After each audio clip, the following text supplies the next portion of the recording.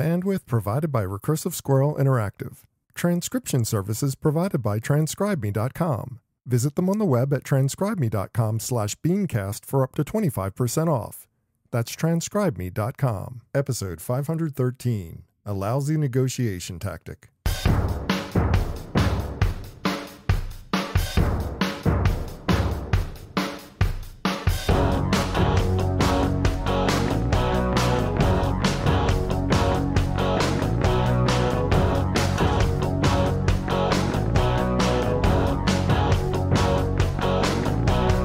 For Monday, September 24th, 2018. It's time for this week's edition of the BeanCast, a weekly discussion about the news and issues facing marketers today. I'm your host, Bob North.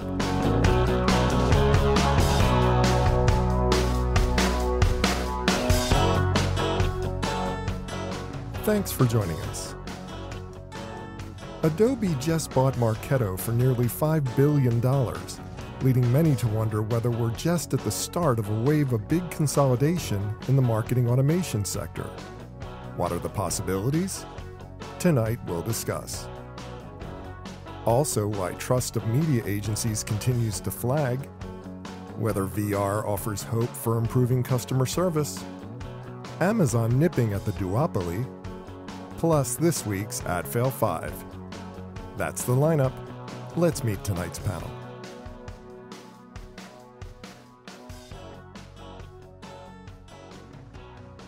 Thanks for joining us for this week's BeanCast. I'm Bob Norp, and with me on the panel for this evening, we start with the social and influencer communications lead for global markets at IBM, Ms. Brandy Boatner.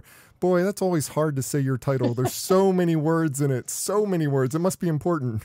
It really is. I try to make it as long as possible so you know I have a lot of responsibilities, Bob. I find that the less letters you have in the name of a company, the longer the titles.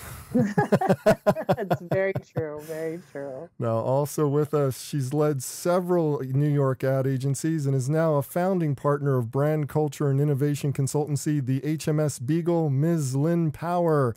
Lynn, Hi. Welcome to the program for the very first time. Yeah, thank you. Happy to be here. Well, we've got a lot to talk about right off the bat, Yes. and I want to jump right into this first topic. Big rumblings in the industry this week as Adobe announced that they were buying Marketo for nearly $5 billion with a B dollars to round out their marketing automation footprint and compete more effectively against Salesforce. At least that's what the press release says. Yep. Now, in spite of the obvious surprise over this price tag, Lynn, does this purchase make sense for them? Is it a smart move for them to purchase this company? And what are the outcomes for, consolidating a player like Marketo into the Adobe architecture? Yeah, it's a great question. I mean, I think there's always a question on consolidation anyway, right? Because anytime there are consolidations, it takes capabilities and sucks them off the market. And there's always a question as to whether or not the companies acquired can keep innovating to the degree that they were before. And in Marketo's case, I think that was a little bit of a question. I think they had gotten a little bit, off the game. Now, having said that, I think for Adobe, it makes a lot of sense because they are all about combining the creative suite of tools. And that's what they've been standing for forever, right? Creatives love them and know them. But now they've got the ability to do marketing automation and CRM and really lead generations. They can build a machine. The thing that I'm questioning, though, is content and data is not the answer. It's part of the answer. And at some point, are we going to see them realize that you actually need real insights and knowledge to fuel the content and data? And I wonder, would they, do something like try to acquire a Kantar to boost that capability and really provide a one-stop shop for marketing? Or do they even go more bleeding edge with a startup like Current, CURRNT, which is about knowledge creation platform fueled by experts? And do they try to go that route and at least provide some kind of front-end insight capability attached to all this great marketing machine that they're now trying to build? I have so many questions for you, having heard this, because there's so many things. For the first and foremost that pops to mind is you really believe that they're going to go on a buying spree after spending $5 billion? It seems more likely that some of the other players would get into the buying mode and try to compete and bolster their own offerings, considering that Adobe is now rounding out their suite and is a serious competitor to the CRM engines of a lot of the other big players. Well, there's no question that the marketing machine can get rounded out, right? So yes, I agree with you that other players are now going to go, shit, we need that. Oh, sorry. We need that too. Luckily, Cable says that word. Yeah, right. And also do that. And I'm just being provocative for the future, because I think that's almost like going to be table stakes at some point. Do you know what I mean? And for them to really get ahead and to really think of themselves as this, marketing solution, I just, again, maybe it's my background from branding and agency world and strategy, but all that data is great, but if it's in a vacuum, it's not. So I think, I'm not suggesting they're going to go out and buy something tomorrow, but I think this is part of a bigger plan, perhaps, is what I'm suggesting, that they are. More on that in a minute, because I want to really delve into that. But I think I want to turn to Brandy next, who I'm not sure is the best person to ask all these questions of, considering the fact of who her employer is. But yeah, I know, right? That's why I'm very quiet. I was like, you got it. You're on a no point of view on this one. I don't know what you're talking about. So I have a lot of pointed questions, but I'm going to let you turn you loose first and offer your opinions on this purchase. What is your take on the state of the industry and what this means to the consolidation race that may be coming? I agree with Lynn, and I have a very, different perspective around marketing automation. With the capabilities that my company has, we can track, every marketing dollar we spend based on tools that we've created and, kind of overlaid with our Watson technology. So when I saw this and I was like, wow. And then to your earlier point, Bob, with the billion, I was like, wow, this, I guess, like, game on. Like, this is okay. So this is what's happening. And what does that mean? Now, again, different perspective for us, for my company. But I think industry wise, again, I agree with Lynn, her experience and what she's seen on the agency side. Now it's really, again, like, what are you going to do? Your data can't just live in a silo. What does this mean? And then if we look at, like, the race is on, and now I guess you could say we've declared war, they declared war, so to speak. Well, who's going to win? I'm just kind of sitting on the sidelines like, this is all very interesting, because we do a lot of our stuff in house, right? But it's telling. Well, that brings up the big question in the room, because everybody's trying to be the one ring that rules them all. I mean, that's why all these consolidations are happening, why so much expansion's going on in the marketing automation field. People want to be that one dashboard that does everything. And yet there is not a single company out there, at least not in any kind of sizable fashion, that is using only a single tool. They all use a conglomeration of Adobe and Salesforce and Marketo and smaller players like Percolate and a few of the other ones. I think it's called Edge. There's so many different players out there in the marketplace involved with this. Is it even reasonable to think that one player, Lynn, can become that one ring to rule them all, given the fact that most of the companies out there that are using these tools are not buying into that philosophy? I mean, it's tough, right? Because I feel like there's all this sort of vision out there of how easy it would be to just pull everything together and just make it under one thing.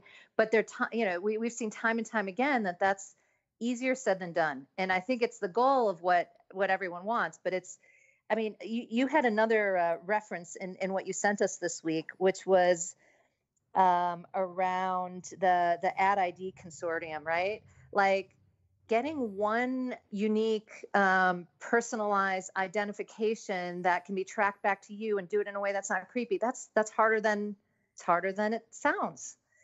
So I don't know. That's my. I mean, Brandy, I mean, from your standpoint, I mean, your company is pursuing a strategy of wanting to be that one player eventually, right? I mean, it's just like everybody wants to go for that in their offering. So does it make sense? I mean, I know this may not be, again, the right person to ask this question to, but, what kind of pushback are you getting from your clients, and how do you answer those questions about the fact that no platform can do everything as elegantly and as simply as a lot of these players are saying they can? So no, I do agree. So again, the part of the business that is responsible for marketing automation and again clients is our Watson customer engagement. That is the part of our business, that handles marketing automation requests and for our clients. I can assure you, if I were to, and I sit behind that team, so I hear them like on the phone and they're doing deals. I bet if I ask them tomorrow, hey guys, which of our clients had questions about the Marketo deal, I guarantee you all of them are going to say, oh, I had to get on the phone with so and so, or oh, I bet they're. I can only imagine that our clients were asking about it. I can tell you just from what I see at the corporate lens, not going into the business unit lens, as far as having one, the one ring to rule them all, we tell our clients that, look, the products that we're selling you for marketing automation, it's not, a magic bullet, one size fits all. But we are confident, again, given with Watson capabilities and technology, that we can do things other people can't do, given that we have this capability. But we never, I don't believe we sell it like, oh, this is all you need. You won't need anything else. It is the end all be all. Because to your point, Bob, that's not where we are. Now, if you look at just kind of how marketing as an industry is transforming and what this means for, the marketing transformation, that's what I'm saying. Everybody's now going to be like, well, I have to, what does the modern marketing function look like, with the right technology? I don't necessarily know if it's going to be the one technology, but that's the question everyone's going to start asking. Like, what does this mean for us? 5 years, 3 years, 2 years? What does this mean for us? Something that comes to mind when I talk, you mentioned digital transformation, Brandy, and it's just like, and people who are involved with digital transformation have enough problems on their plate already. And Lynn, you deal with this with your clients. You talk about how people can go through this process of changing their brand culture in order to embrace new technologies, embrace innovation. But does this really solve a brand's problem, having additional services that Marketo offers? Or does it just acquire Marketo customers and it really doesn't do anything to sway someone who's using a Salesforce CRM database to come over to the Adobe platform to kind of unify, just because it adds additional complication in the digital transformation? It's a good question. I'm not sure that they're going to be able to steal business from Salesforce that easily, to your point. And also, once things are embedded into a system and a culture, it's often hard to change that. So there is that piece, although I'm sure there are plenty of new companies and startups all the time that this proposition would make sense for, because I think one thing that I hear time and time again from clients these days, and this was like my life at JWT, right? They want simplification. They don't want to have 12 agencies or 20 agencies or 100 agencies or however many digital partners. They want things to be easier and more turnkey. So they will take. Okay, let me stop you right there, because it's just like, I think we can't confuse the desire to simplify contacts in an agency relationship with the use of a digital platform, because it's just like it's not easy to change agency relationships, but it is vastly more easy than trying to change your platform, your marketing automation platform in any kind of sense, because then you have to deal with the cultural desire to use old tools as opposed to migrate over to the new tools, and you have all the complaints that go on, and then you've got the holdouts, and you've got all this stuff going on in the background. It's a much more complicated process. I would say I agree with you on change. So like going to, again, existing Salesforce customers and telling them to change is hard, but going to new prospects, it's a better story, frankly. It is. You're connecting the dots for them. And let me ask you this. I mean, it's just like not being on the front end of or the front lines of, selling Salesforce, selling Adobe into the marketplace, how many holdouts can there possibly be who don't have any kind of a marketing automation platform? I mean, at least no idea. it No, seems you're right. like everybody has some kind of involvement. Something. That's true. Yeah, it's a good question. I don't know. For sure. Brandy, what's your sense on the merger frontier? I mean, it's just like, I know I kind of broached that subject with you, but do you see a lot more of these companies stepping into this gap that's been created as a result of the Adobe merger with Marketo and saying we need to gather in all these other tools that are available? And which tools are ripe for the picking? Do you have any sense of that? I mean, I'm not sure if you're the right person to ask once again, but maybe you might be able to offer some insight given that your position. So my only insight would say, I think yes, I think this is going to continue to happen, that there is, people and companies, particularly with technology and marketing automation, since, we are living this wonderful connected life, whether you love it or hate it, and we live it. So I do think, yes, that this will continue.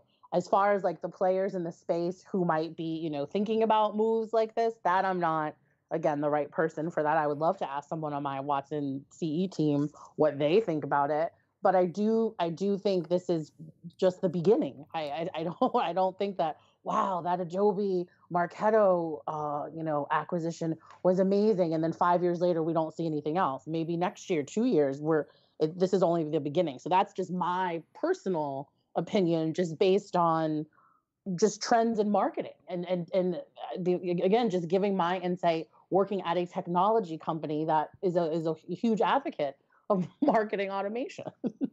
Lynn, Right. Lynn, who in your book is ripe for the picking? I mean, is it going to be a consolidation with a whole bunch of smaller players, or are some of the big players actually going to consolidate with each other given this move? Yeah, that's a really good question. I think I wouldn't be surprised if we see some of the big players consolidate, but I also think, it's really easy. There's so many interesting startups out there and so many interesting players to pick off that you could actually make a dent just starting there. So I agree with Brandy. I think we're going to see a lot of traction and movement as players try to line up capabilities in a more holistic way. I'm on record as saying I believe that Microsoft is going to buy Adobe at some point. I think that makes the most sense in terms of, marketing offering. And that was true until the Marketo deal. Now suddenly Adobe has a lot of the things that Microsoft was offering to them if there was some kind of acquisition deal on the table. But it may also make the Adobe offering that much more valuable to someone like Microsoft. And then someone else I was talking to this weekend suggested potentially that Amazon was the player who could take over an Adobe or something like that, which is an interesting outsider opinion considering the fact that they run most of the web with AWS. Adding a layer of marketing cloud on top of that makes a lot of sense for a player like Amazon. So, well, not to mention that, I'm sorry, IBM Cloud also runs a lot of the technologies that people are running. Let's not count that out. I'm sorry. Amazon Web Service, cloud provider for. I just want to make it known that the IBM Cloud, a lot of people are running theirs on the IBM Cloud, particularly for marketing automation. I just wanted to throw that out there. I see the commercials, and yes, absolutely, my bad. I have the IBM representative on, and I'm not mentioning IBM. So that's amazing. Well, we're going to move on, and we're going to talk next about trust in media buying. It's at an all-time low. It just keeps getting lower. It's one of the topics that is high on the mind of many of the people that I work with on a daily basis. But before that, we're going to do an ad quickly from our sponsor, AdRoll. I got this phone call about 5:30, 6 a.m., was tasked with devising a go-to-market strategy for a rebrand. We knew that we had resonated with those hikers or those surfers or skiers, but we needed to expand our reach and make sure that these people were able to go from the boardroom to the board with our sunglasses. AdRoll was definitely instrumental in getting this new brand out there, both from a prospecting and remarketing standpoint, and they kind of helped me break down how the funnel looked and how we wanted to position our messaging. I was getting slacks from everyone at the company when they'd see an ad somewhere like in the New York Times. Everyone was super stoked to see our new content and our new brand creative out there. They definitely helped me shine internally at Sunski from a marketing standpoint. To find out how Sunski and 37,000 other brands grow their businesses with AdRoll, visit adroll.com/BeanCast. That's ADROLL.com/BeanCast. Well, just in case you thought the situation between media buying and advertisers was getting any better, a new study suggests that 40% of clients distrust their media buying partners, which, if you're playing at home, is a drop of nearly 11% since last year.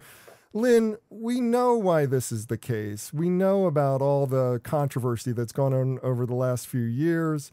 But why can't we fix this problem, and why are things getting worse? What's your opinion on this situation? So, yes, there's clearly an issue in media buying, but I actually pull back and I go, okay, trust is actually becoming a huge issue, period. Edelman does a barometer every year on trust. I think they've been doing it for something like 17 years. And HBR typically publishes it. And in the last year, I think they found that trust declined in business, media, government, and NGOs across the board, which is the first time that's happened. On top of that, I think there's now like an unprecedented lack of confidence in leadership across the board. And people just don't trust businesses to do the right thing. So I feel like the media buying question is kind of wrapped up in this bigger ethos of what we're dealing with, frankly. What's the percentage drop in trust overall? Because it seems that this drop is pretty precipitous when it's talking about media buying in particular. I mean, I agree with you. There is a problem with trust across the board, and that's going to affect all business relationships. But to be down 40% and then know that you dropped another 11% over the course of the last year, that seems like it's outside the ratio of normal drops in confidence that are going on across the marketing spectrum. I wish that was true, but I actually think the lack of confidence is pretty unbelievably high, like 70%. Like the numbers are pretty bad. So, when you actually look at it across the board, it's pretty grim, to be honest. And I think there are a number of reasons for that. And we can all talk about those probably for hours and hours and hours, because we feel it too, right? We're people too. We feel this issue happening. But I think a big thing is, fear of globalization, fear of companies focused on, financials and not on sort of corporate citizenship and doing the right thing. And these are all issues that are just, there's lots and lots of them. There's lots of reasons why people are anxious. But I think there are some very specific things that are eroding our trust across the board. And I just think the media buying thing is just the latest casualty, if you want to think about it that way, in the sense of, why would we trust them either? Come on. Well, do you know what I mean? You make a really, really good point. And I think that that's absolutely a big factor in why this is going on and why we can't correct it. There's a general sense of distrust out there in the marketplace, and I can see why that would make it harder for media agencies to turn the corner. But Brandy, coming from a client perspective, I mean, I'm not going to ask you to speak on record on behalf of IBM, but why is it that agencies can't seem to get in bed with their clients again? What's going on here? Well, yes, I'm not going to speak on, why agencies can't get in, bed from the client side. I can only, again, look at our agency relationships and our agency partners. I think that we have a good relationship with them, but I do think, as Lynn was, talking about transparency and trust, we've had a long standing, we're talking about more than 2 decades, that we've been with some of our agencies. If you think about that from a relationship or like a marriage standpoint, it's a long time. I don't know what your 20th anniversary is or your 25th anniversary, is when people celebrate. So, those are really long-standing relationships. Now, again, I can't speak for, those who've maybe been with their agencies less than 5 years. And if there is, kind of a transparency issue or a trust issue where you might not feel comfortable or you want to, continue doing business or you want to bring more things in house or what have you. But it's just like it's a relationship, right? And so again, like I said, I'm coming from it from a standpoint of more than 2 decades with some of our agency partners. So it's a mutual respect, but transparency plays a huge role in that 2-decade relationship. And that brings up a follow-up question for you, which is, if you have a long-standing relationship and that relationship has been built on everybody playing nice but not really telling the truth, you've got a large amount of distrust. You've got a large amount of anger and frustration brewing on both sides of this equation. So how much of this is purely based on the fact that agencies were outed for taking kickbacks as opposed to agencies saying enough is enough? We need to be paid for what we're doing. And, we need to stop being negotiated into the ground by the procurement agents within the organization. So, both sides have distrust and both sides have dissatisfaction with the relationship. How did they go to the table and make this better? That they just have to make it right. It's not optional. I don't think at this point, like you said, when do you say like enough is enough? Well, we're looking at, I feel like it's September 2018, 2019, we can see it. How long is how long are you going to do this? Like, how long are you going to have a leg to stand on? And do you want to be called out? Do you want to be called out in a very public, very shameful way? Like, it has to stop. So both sides have to make that decision to say, you know what, this might have been how it used to be, or this is what happened, but no, now again, enough's enough. Now we're bringing this to the table. This is what is, this is what isn't, and this is how we're going to move forward. It has to be a conscious decision on both sides. And Lynn, any additional thoughts on that? How obviously you come from the agency side of the equation, and you've sat across from procurement agents a lot of times, and I'm sure you've experienced a lot of the dissatisfaction that agencies feel about this, as well as being able to see as a consultant now the reality of client distrust. How do you get past this? How do both sides get to a place where they're sitting at the bargaining table and they've got a satisfying resolution? Yeah, I kind of go back to some really basic fundamental things, like really understanding the value equation of what you're providing. If the expectations from the client are on one side and the agency are on another side, well, of course you're going to have people that are unhappy and you don't trust each other. It's hard when clients keep cutting fees and kind of arbitrarily going to agencies and saying like, hey, we need 20% off this year or 30% off this year, but we really don't want to change the scope.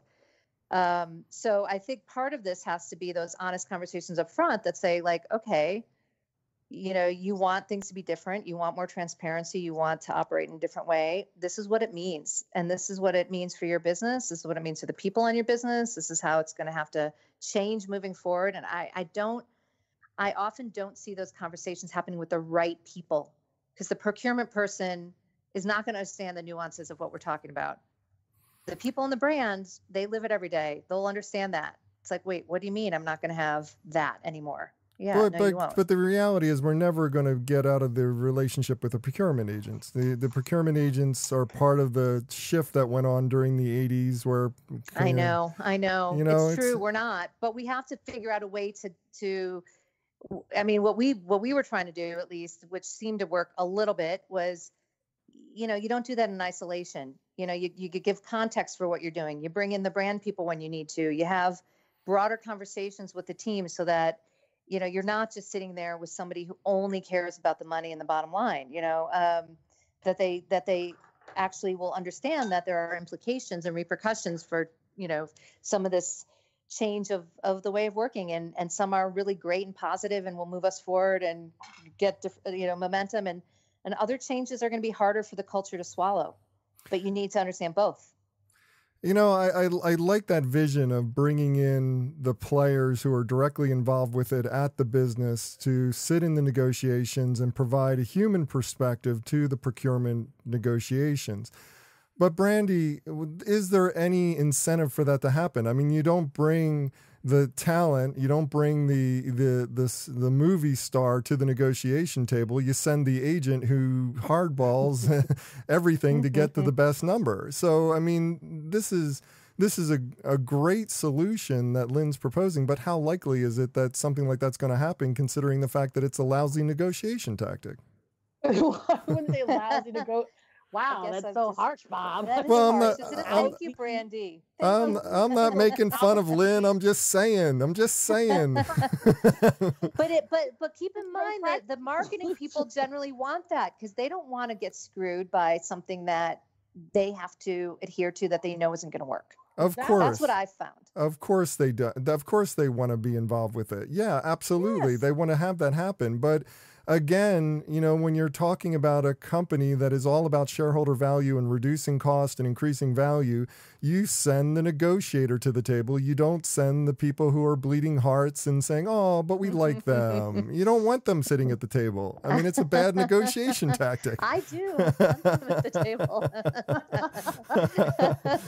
I know you do. We need a little negotiating 101. You know, the UN does a lot of like negotiation training and conflict resolution, since, you know, Bob, you think those are lousy tactics. Exactly. Hey, look, I'm not saying in a perfect world, I agree 100%. I would rather have a friend sitting across me at the table, but I'm just saying there's no real legitimate reason to do that.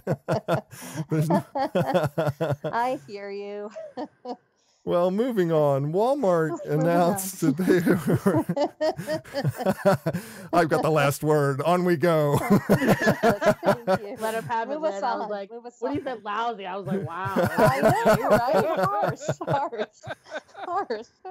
First and last time I'll be on the BeanCast. Oh, no, I've ruined it. Let's make it a good one. Well, Walmart announced that they were purchasing 11,000 Oculus Go VR units to be used in training employees in things such as customer service.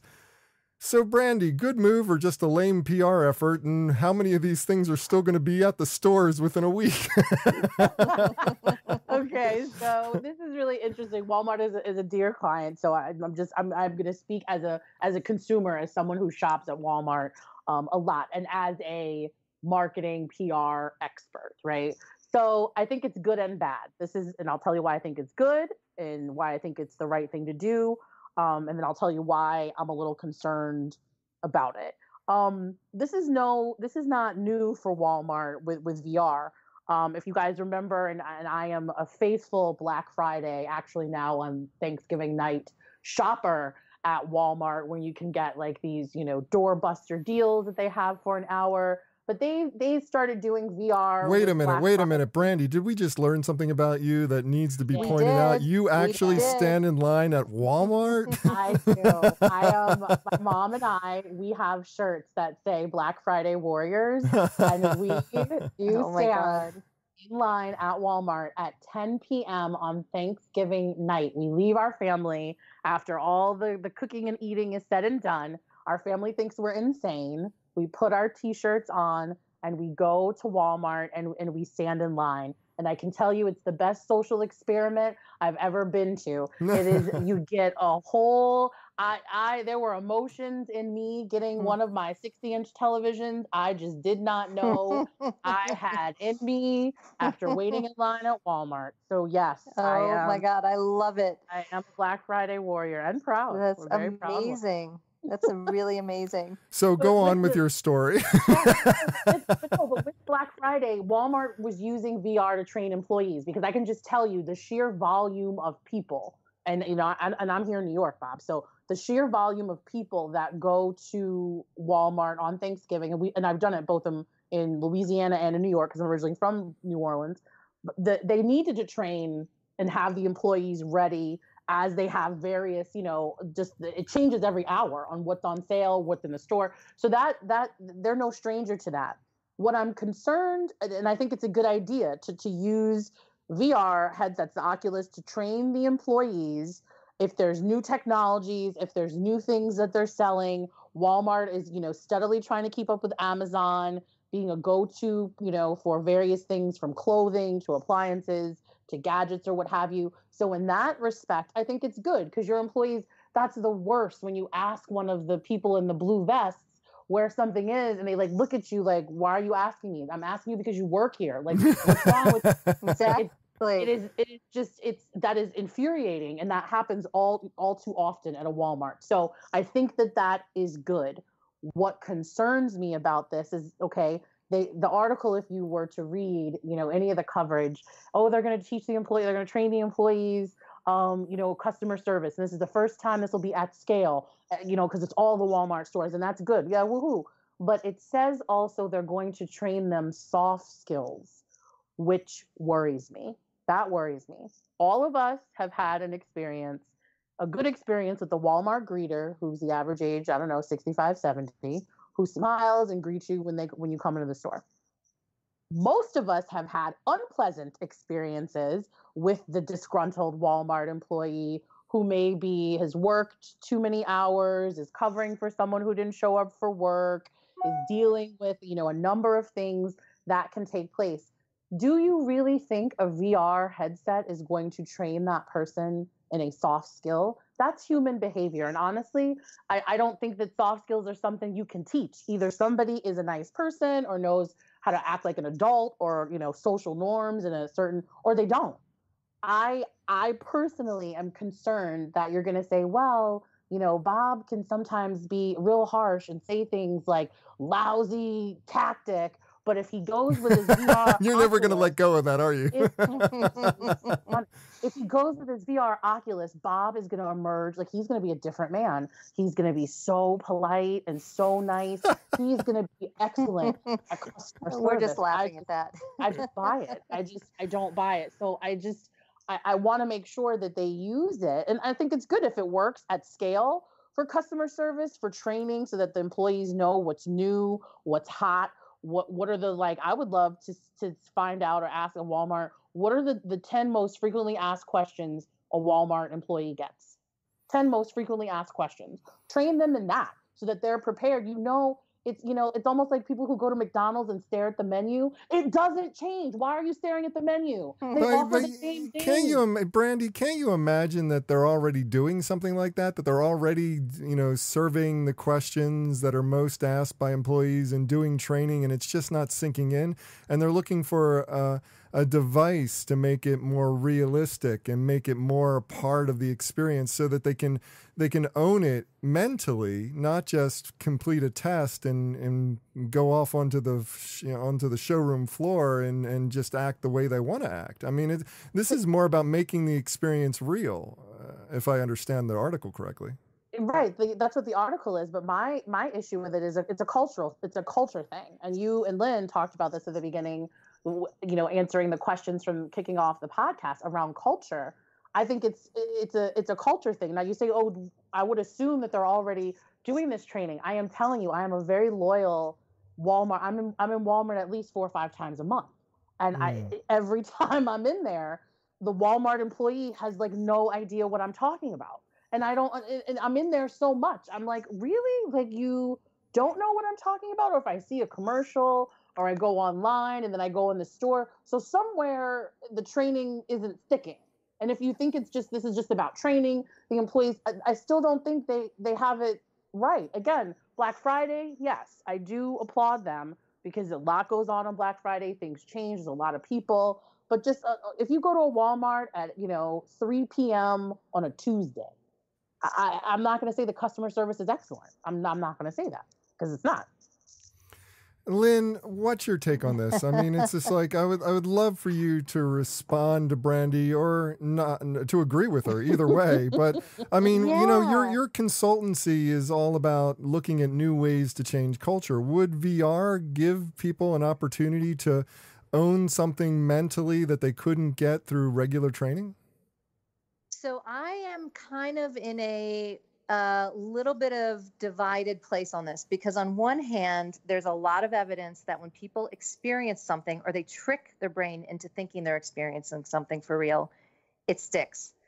So whether that's learning English because you're immersed in New York City and your VR experience is putting you in a place where you can actually use the language versus just, rote, I don't know. But I think there's applicability in training different skills in VR as long as there's an AI component to it. I think VR alone is not enough. And by the way, there's a lot of huge spectrum of good VR and bad VR, right? We haven't talked about that, but I think if the software and the AI is sophisticated enough to give a good training experience, then you can deliver that. Now, where the part of my mind that's divided goes is, I think Brandy's right in the sense of some people are just not trainable. I mean, come on, it's reality, right? Like, you just can't put this silver bullet out there and go, oh, now everything's going to be perfect because we gave everybody this training. Exactly. So I think it'll help some people, yes, and some people will remember and it'll stick, and it's better than the current training they're going through, which I guarantee is crappy, right? Like, have you ever done those video, ethic courses? Click. It's horrible. Yeah. I've had to go through one recently. Saying, there's an improvement. The bar is so low on so much training that this will at least lift the bar. Does it solve the problems and make everybody a great employee? Absolutely not. Absolutely not. You still have to hire good people. You still have to, assume that they, can greet somebody with a smile. It's like basic human stuff, right? Yeah, Let's think 10,000 feet though, just for a second. Let's think about this from a standpoint of recruitment. Does the fact that the word's out on the street now, at least that's what I'm assuming is happening with this story, that, Walmart has VR goggles as part of their training, and that people who go through it say, oh man, I got VR training today. And that gets other people who are interested in technology to apply for jobs at Walmart. So does it improve the type of applicant over time by having this kind of technological advancement put into play as part of the training at Walmart?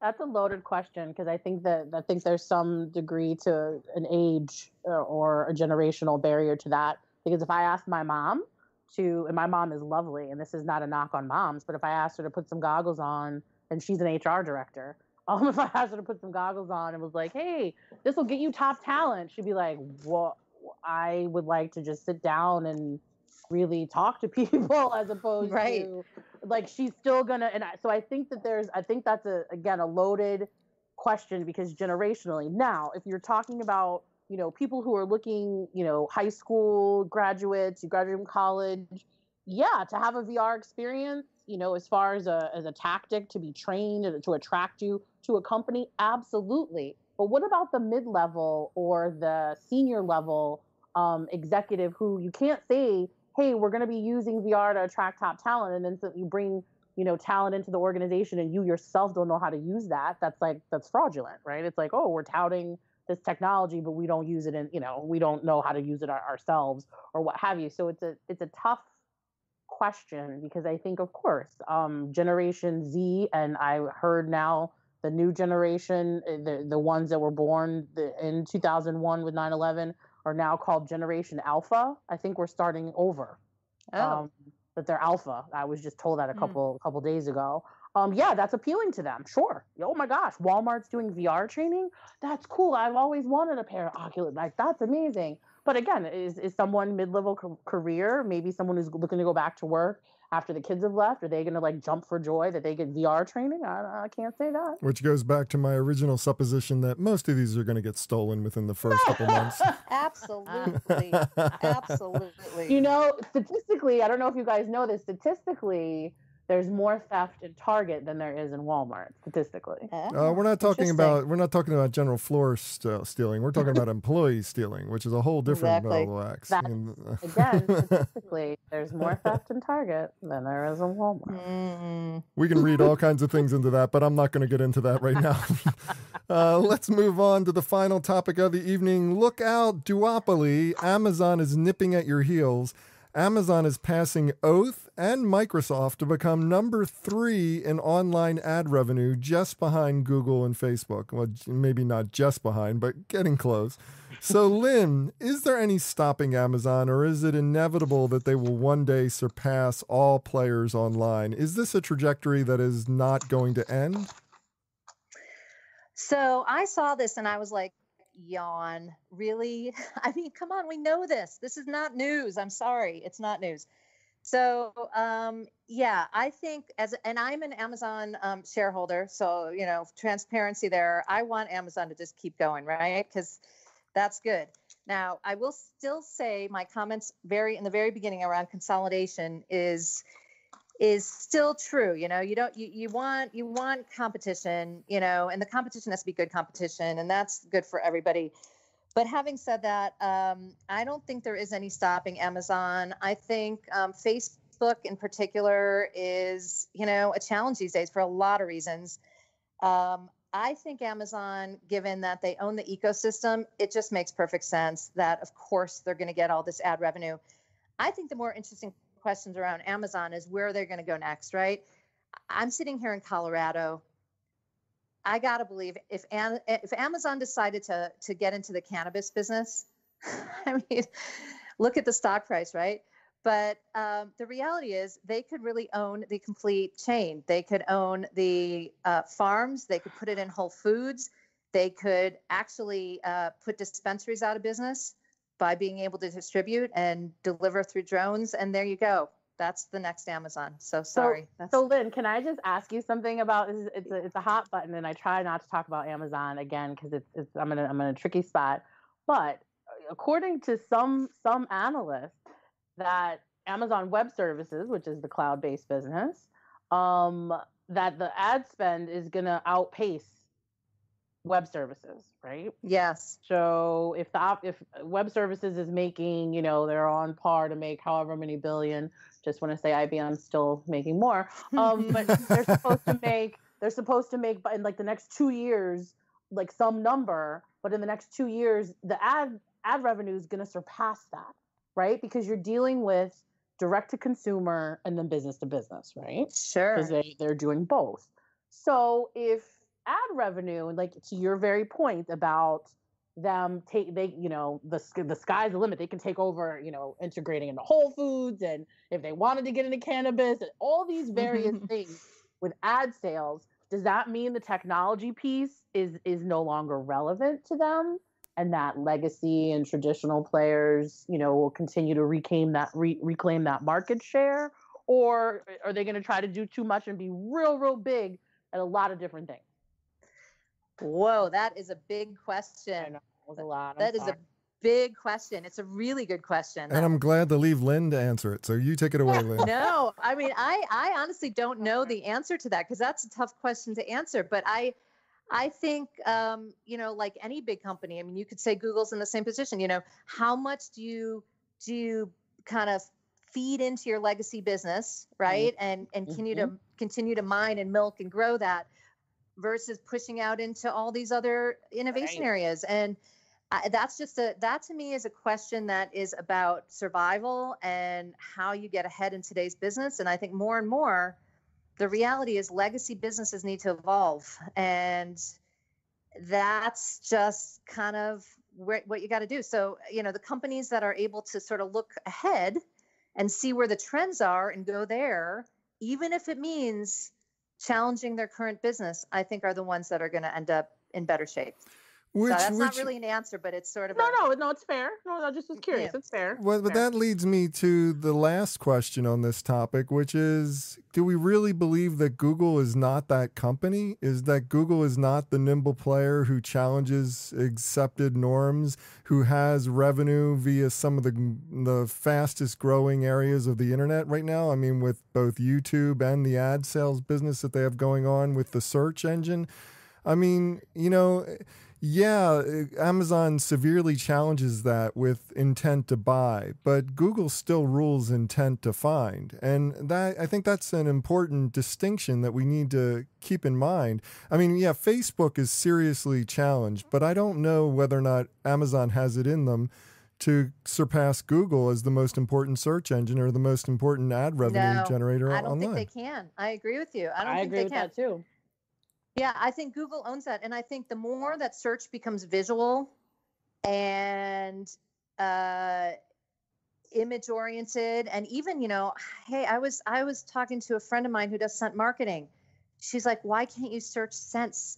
Imagine that. Like, so you think about the potential for even the upside of where Google can go with what they can already do and push that out. And there's still a lot of room. So I agree with you. I don't think Google's going anywhere at all. But I also think Amazon, Amazon's got a lot of runway, and there seems to be no stopping them. Well, that's a good place for us to wrap up. It's time for the Ad Fail 5. But before we get to that segment of the show, I do want to take this opportunity to thank my guests again and allow them to each do a shameless plug, starting with Brandy Boatner. You can find her at ibm.com. It's a really easy web address and a really big company. And she's got a very long title, as we remember. Right. So tell us, what's going on in your world, Brandy? What would you like to promote? So I'd like to promote, we had a really large announcement on Wednesday. Speaking of trust and transparency principles around artificial intelligence and AI ethics, you all might have seen something, cracking the black box of AI. It's not as creepy as it sounds, but it's actually pretty amazing that, the difference between good tech and bad tech. So I would encourage everyone listening to check out the trust and transparency principles around artificial intelligence by IBM. It's a good read. And, if you like it, you can try to adopt it in your company. That sounds fantastic. So definitely check that out. And Lynn Power, you can find her at thehmsbeagle.com. It is the home of a consultancy that she is founded with Mr. Joseph Jaffe. I'll let her take it away. Tell us what you'd like to talk about. What would you like to promote? Yeah, I guess, new consultancy. We're really officially launching in about a week, which is really exciting, although we've been working with a couple clients thus far. And we are in the business of helping brands navigate survival. It just feels like that's not a given these days, whether you're a legacy brand or even a startup. Obviously, we know startups have their own challenges, or, you just need to return to growth. So that's our laser focus. And we're just having a lot of fun right now. Yeah, absolutely. And I loved your vision that you expressed to me when we were talking earlier this week. So that's fantastic. Really, really happy for you. And as for me, for more information about me or the show, visit thebeancast.com. There you can find a complete show archive. You can find out how to consult with me. You can even find out how to advertise on the program. So check that out at thebeancast.com. And don't forget, you can now get transcription live on thebeancast.com for every episode. It comes out about a week after the episode posts. This is because transcribeme.com is our official transcription partner. So if you would like transcription services, please go to transcribeme.com/beancast. They'll give you a special offer on your first transcription. And now it's time for the Ad Fail 5, a rundown of the lowest moments in advertising, marketing, and public relations from the last week. And first up, Subway tried to troll McDonald's, Lynn, with a campaign that prominently featured the Golden Arches flatlining, which, as it turned out, just wound up confusing and irritating customers for a range of reasons, mostly because it looks just like a McDonald's ad. Yes. This one, how did this get through? This is one of those things that I'm like, that is almost never a good idea. Like, oh, let's show our competitor's logo in the ad and not even talk about ourselves really. And just, it just makes no sense. So I just think it was a terrible idea. The only successful competitive ads, and I frame competitive as in like featuring your competition that I can really think about, are ones where you're really challenging, right? Like Mac versus PC. But when you're just basically advertising your competitor, I mean, it's kind of ridiculous. It made I don't know what to say. It made no sense to me. It really made didn't. No sense.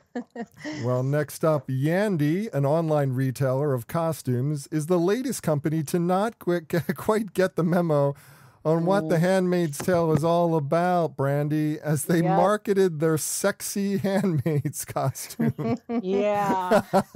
So this is twofold for me, just to fail. So Yandy, I have purchased costumes from Yandy. Again, I'm a consumer of this brand, but I also, a very dear girlfriend of mine works for a large Halloween, actually the largest Halloween costume retailer. And she tells me that they have like literally critical meetings every year as to like what is a safe costume and what is not a safe costume, because you can imagine people want costumes ranging from the president to, you know, a variety of people. But again, what they will sell, and, you know, to be practitioners of good business and to be culturally sensitive and all these things, it's a huge process for them. The fact that Yandy didn't not only do that on what, you know, since, you know, they had the sexy handmaid, at any point did anyone sit around the room and say, have any of us ever watched the Handmaidens? Like, just anybody that works there say, yeah, that's a good, we should binge watch it, or we should, like, did anybody even think to do it? And then they have the egg on their face to pull it because they were insensitive. It's just unbelievable. I mean, I won't even get into it, but I know. when you tear it apart, it's like, go ahead. I was just gonna say, the thing that killed me is not only did they do the Handmaid's Tale costume, but they tried to make it like a sexy one. Right, like short, because you know how they wear long, their things are long. It was short. I think it was the back short. was out. It was short. And I'm like, it was like, no, you don't even understand. That's not what they look like. Exactly. Exactly. Well, next up, the Ad ID Consortium, a coalition of ad tech looking to break the duopoly's grip on ad spend, seems to have been broken by another monopoly here, Lynn. AT&T bought one of the key players, AppNexus, and is withdrawing them from the consortium. So I guess what this means is be a monopoly because monopolies are cool and AT&T wants to be a monopoly? I don't know. I just think the whole consortium idea, it's like, yeah, let's all get together and create this, you know, unified point of view on this. It's just, like I said earlier, easier said than done. And obviously, you know, people are kind of peeling off left and right. So I think that sort of says enough. Yeah, I think you're right. Now, next up, Eminem, the rapper, took out a full-page ad in The Hollywood Reporter to blast critics who panned his latest album, Brandy. Diss track or sore loser? What's your take on this one? Sore loser. Come on, Marshall. Now, I'm a fan, but you need to, everybody knows that if you don't like someone that said something about you, everybody knows you do a diss track. So do a diss track, or, you know, critics, and he's done them before. But to take out the ad which really screamed, I'm still relevant, it's a total sore loser. I agree, but the funny thing about this one, I was like, okay, first of all, he took out a print ad. Like, seriously, that's so old school.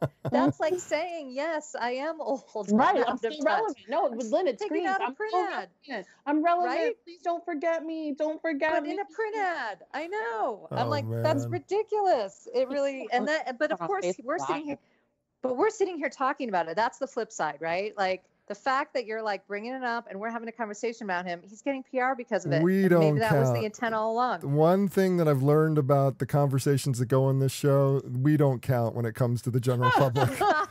We're just... Speak for yourself, okay. Bob. I think, yeah. Brandy's big, all right? Lynn is bigger.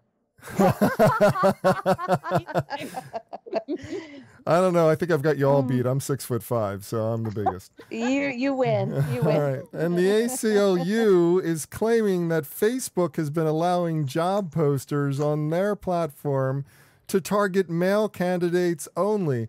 You know, every time you turn around, the targeting functions on Facebook show up another crack. I don't know whether to necessarily say that anybody was taking these tools and using it just to target males instead of females when they were going for job postings. But, I mean, Lynn, it doesn't sound good and it doesn't look good to have this functionality be exposed by the ACLU. No, it doesn't look good. And I feel like this is just another situation where Facebook really wants to just be like, no, we just kind of put the tools and the platform out there, but don't really want to take accountability for the content that actually goes out. And, you know, it's a hot button these days, right? So you just can't ignore that. Now, I do think there are like 10 or so companies also, though, that were kind of responsible alongside Facebook. And I would say to them, like, seriously, people, like, get with the program. Do you not understand that, you know, police officers can be both genders, you know, multiple genders, multiple genders of inclusion. You know? Everybody deserves a Right. chance. You have to be it's inclusive. kind of crazy. It's like, really? Yeah. This Agreed. one really got under my skin, but it was funny nonetheless. So we put it on the ad fail. Well, have something to add to this list or just want to discuss it? Comment online. Use the hashtag #AdFail5. That's pound adfail and the number 5. Well, that does it for this week's show. If you'd like to subscribe to this podcast, visit our website at thebeancast.com and click on the subscribe link. If you're an iTunes listener, we've also provided a direct link to the iTunes Music Store, or just search for the BeanCast in the podcast directory of iTunes. And whichever podcast directory you use, when you subscribe, please leave us a review. Got a comment? Have a question? We'd love to hear from you. Just send your emails to beancast@gmail.com. Opening theme was performed by Joe Seibel. Closing theme by C. Jax. Thanks for listening. I'm Bob Norp. We'll be back again next week. Hope you'll join us then.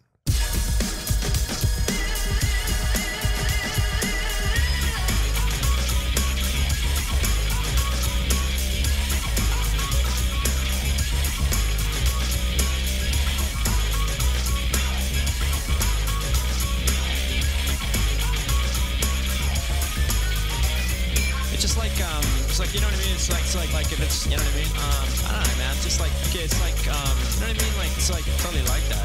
It's like, I don't know, like if it's, you know, it's like, you know what I mean? Yeah, it's just like kind of, it just seems like it's just like almost exactly.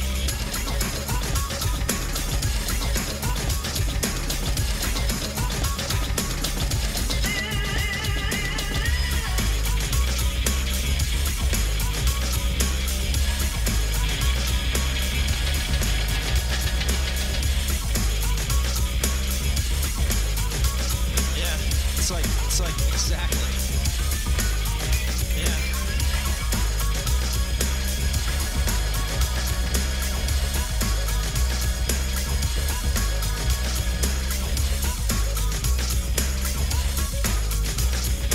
You know what I mean? Exactly.